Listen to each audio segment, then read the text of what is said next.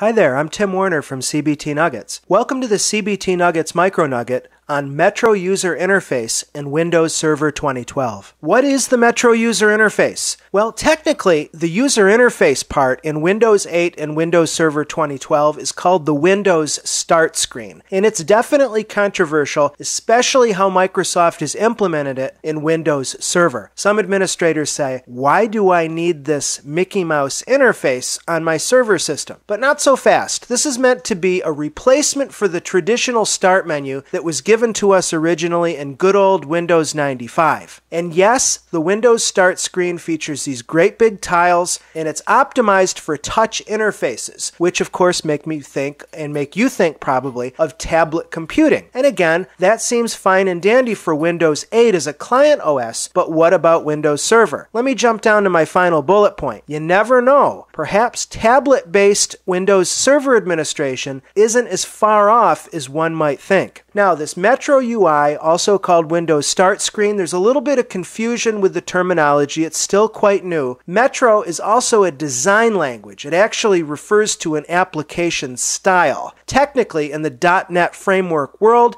Microsoft calls it the Windows Runtime Environment. And these Metro-style apps are meant to run full screen and be very immersive and to put content before Chrome. In other words, useful information, typography, above graphics. The interesting thing, and you'll see this in our demo, is that works pretty well in Windows 8. For instance, the weather tile in the Metro UI actually shows the current temperature, whatever that is, for whatever default city you've put in. But in Windows Server 2012, most of the tiles on the Start screen take us over to the traditional Windows desktop environment rather than give us a Metro-style app. Granted, this MicroNugget is based on Windows Server 2012 release candidate, but historically the release candidate and the release to manufacturer version are one and the same thing, so I'm not exactly sure what Microsoft has in store for us, but let's jump into the demo and I'll show you. When you log into Windows Server 2012, you're not taken to the Start screen, you're taken instead to the traditional Windows desktop. This is in contrast to how it works in Windows 8, which does in fact default to the so-called Metro user interface. The out-of-the-box experience in Windows Server 2012 release candidate is that Server Manager opens as soon as you get into that desktop environment. As a matter of fact, if you're looking for the old Start button that we've come to expect in the lower left corner, don't expect it, because this is actually a link